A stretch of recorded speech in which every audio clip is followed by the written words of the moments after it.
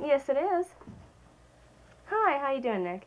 Holly and I are in charge of getting the extra zombies. Yep, that's what we do. Holly's been chained to a telephone for the last 2 days. Yeah, right. Her phone's been so busy that we actually had to take them off the hook yesterday because we couldn't even write down what the last person told us. On a big zombie day, how many are there?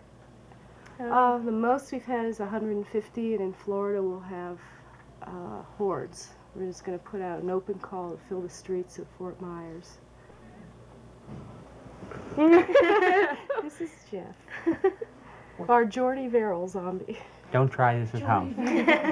David, 97 more, you take one. Lock it. Hey, Mike. Hey, George, do it. Action. Go time. Cut. Oh, okay. You all right? Yeah. Yeah. Okay. Watch the glass. Clean it up. All right. What are the prerequisites to be a feature zombie? Any? Well, zombies come from all walks of life, so it doesn't really matter who you are, what you look like. So you've got a ballerina zombie coming in tomorrow. We've got short ones, fat ones, tall ones, men, women, old ones, young ones. We've got zombies from Ohio. We've gotten calls from California, Oregon. Ontario. We've had people come in from Ohio, South Carolina, New York. George Romero's entire fan club came. New York City. Tomorrow, as a matter of fact, we've got a rock band called NRBQ who's leaving a gig in Massachusetts at 10 o'clock, and they're hopping on their tour bus, and they're going to be here at 7 o'clock tomorrow morning, and we're going to shoot them all. Yeah. Okay, when the NRBQ and the Whole Wheat Horns found out they were making this movie, we stopped sleeping. We haven't slept for 3 weeks. We drove down here from Springfield, Massachusetts last night, and we figured the less sleep we had, the more we'd be in shape for this. I'm ready. Big Al's ready. I'm ready. We've got some more rock and roll zombies. We got some guy that's in the punk rock group, the Cramps, and we've been told not to let him bite anybody because he'll really bite them. So. Yeah, we have, especially a lot of the people from Ohio have come back like 4 and 5 times. Really they just can't get enough. Yeah, we had a guy today that drove 200 miles from Ohio, and he went to the Manor Nike base where we shot a couple of weeks ago, and he still got here. Yeah. And for all this, we'll have to tell you what they get. Yes. First of all, they get this hat that they can wear in line when they go see the movie. It says, "I was a zombie in Day of the Dead." Next. Here we have a newspaper. Autographed by George Romero. And $1. This is for their cigarette money. And people frame their dollars, yes, too. that's true. Yes, it's true. And all the fresh meat they can eat. Yes, that's right. I was there while they discussed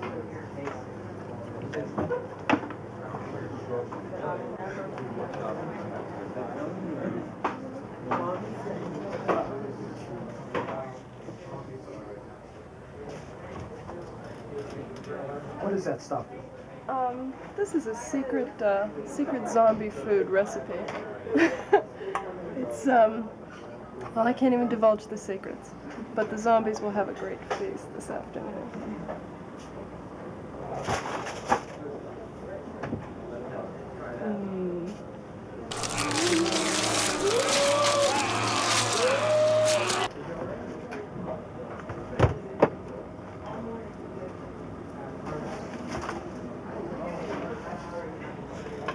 Lots of goodies in our little warehouse here.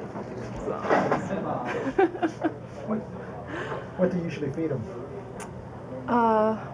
Today they're eating the one of the soldiers named Steele, but it's really turkey flesh, I'll confess.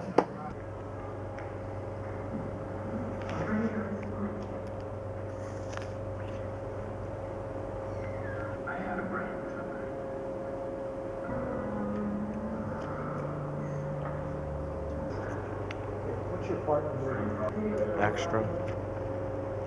Plain old zombie. This has been my 4th shoot. That's how long I've been out here. I've been a zombie for I'd say about a month now.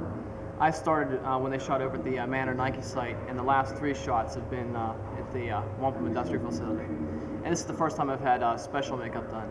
And before I was just I was intermediate like him. And before that I was a masked zombie. So they have different stages of zombies.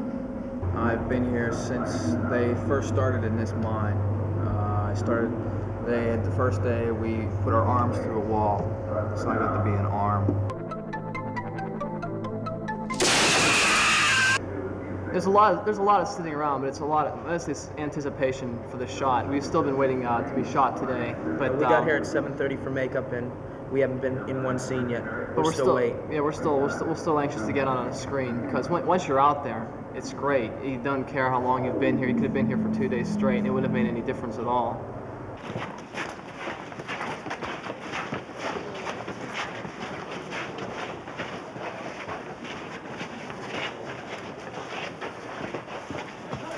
That's a cut!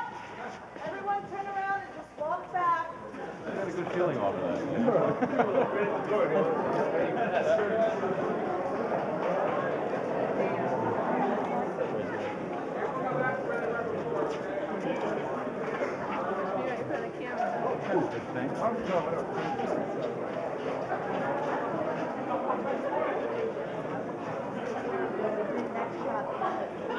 Okay.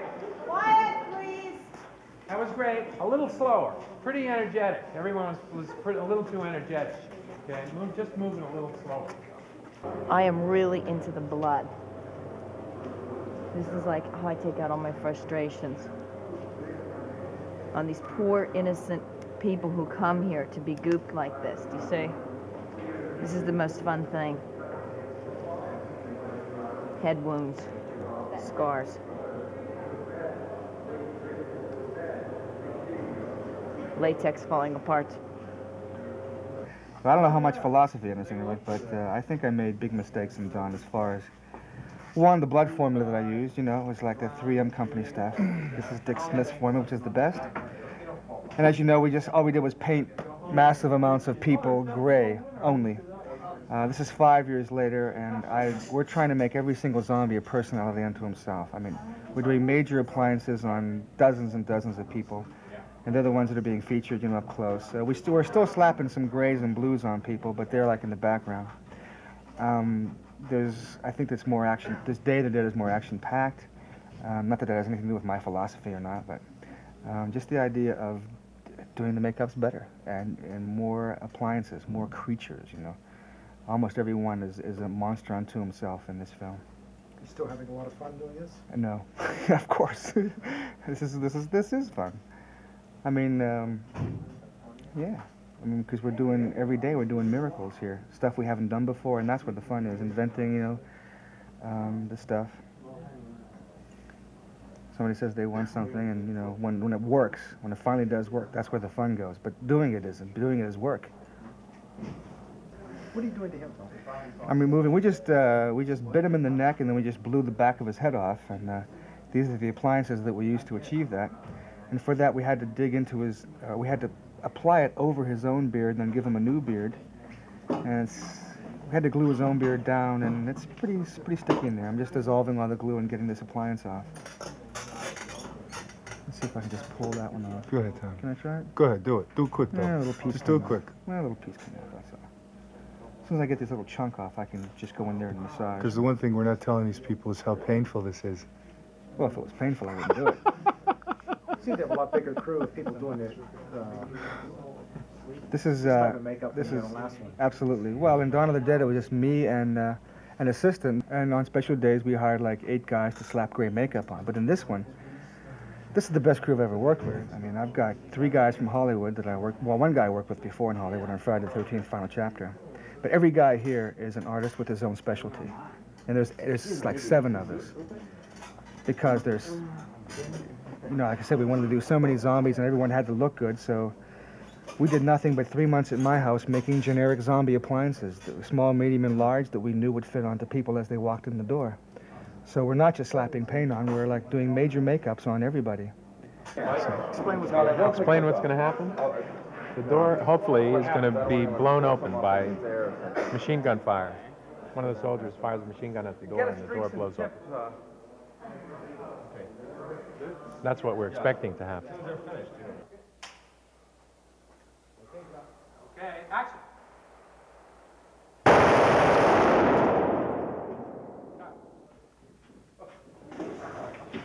Well, that's okay. Action.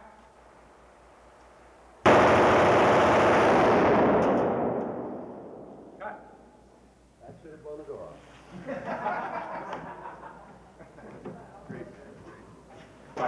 Peter, take this back about, I don't know, 3 or 4 points.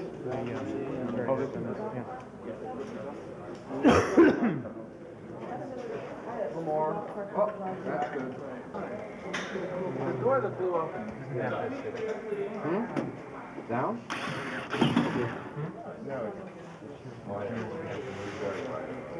Let me know when you're ready, Peter. Okay. Right.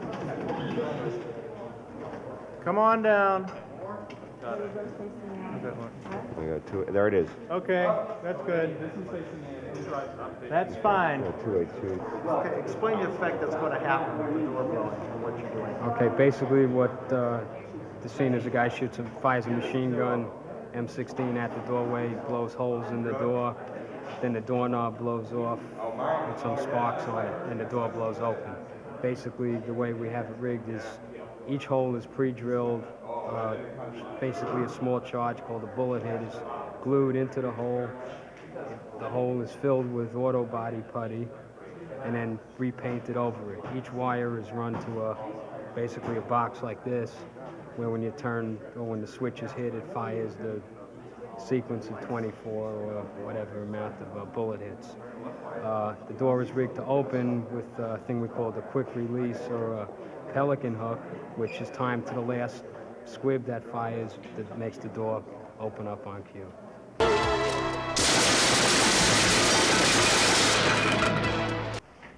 Wait a minute. Yeah, we need the duct tape. Where is it? I don't know. Find it somewhere. Right back at the shop. Wait a minute. Will this work? No masking? Greg, What? you want to use this? No, it won't stick. Let me get your purple. What did they do here? That's glued on. Yes. Broccoli man's right here. Broccoli man. Thanks. Find it? That's not the good stuff. Where's the gray? There it is. All right, now, are you doing a shot of these? Like, because we have to get this tubing and everything ready. Yeah, that's what I want you to do. I want you to get them ready to go. You got it. And Broccoli Man too. Anything for you. And as soon as we do the shot with Bill Lasco, you got to rig him right away. All right. Okay. Explain what you're doing. Okay, what we're doing here is this is my friend Matt. He's a zombie. He is already rigged for a front head hit. There's a bladder right here, which will pump blood, and there's tubing coming through the hair here, which will go down his leg, and he'll have tubing and stuff. So what we're going to do is it'll simulate the entry of the bullet, and what we're going to do is fill up some latex balloons with blood, with little charges in them, and it will also simulate the blood shooting out the back. And usually it takes about 20 minutes to a half an hour, because you have to get this metal plate on to protect his head, put the detonator charge on there with the blood, get it all rigged, send the wires in. Once that's all done, all you have to do is hook it up to a box and push the button in. Rolling. Rolling. Slay down. Go ahead, go. Okay, action. Go.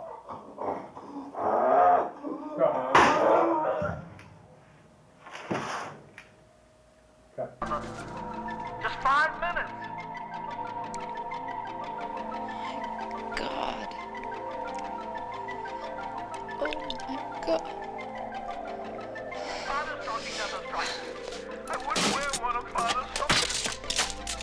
No, Sarah, don't. It'll just bring out Rhodes and the men. Leave it be. Leave it be.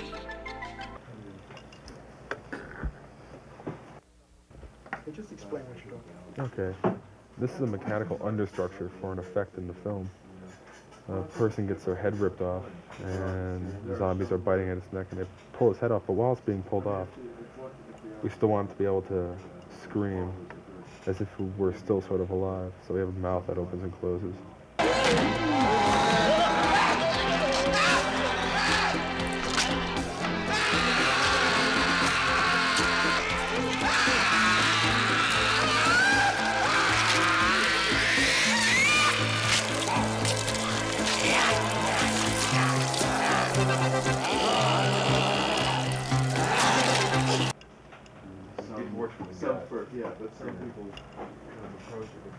And we have cheeks that go up in a sense of surprise.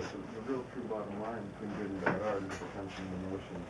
You know, if you really express it. And you can always kind of tell that. Although it's weird, when you get descriptions,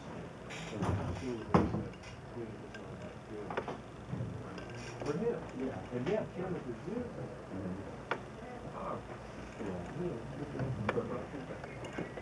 You want him in? We're going to use the front end of the other shot, all the way up to about here. This is a rehearsal? Go ahead.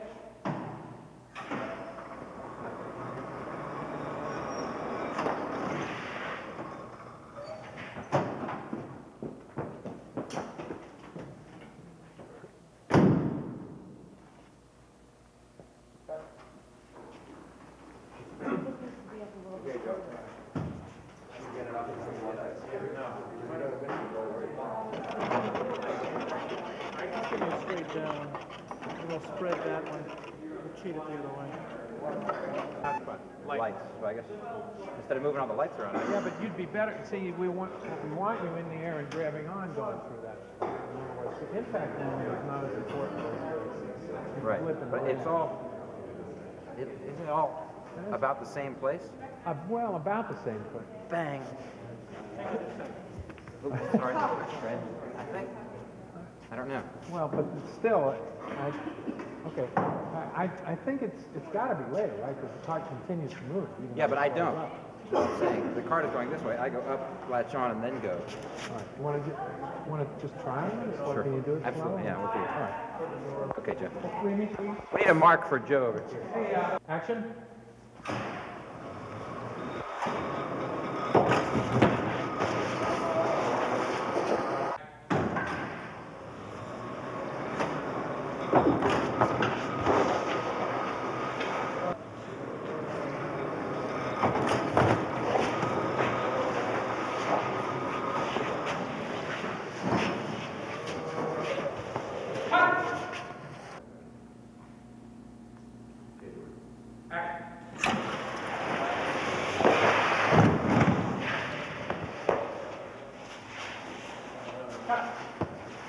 You all right? All right. Great.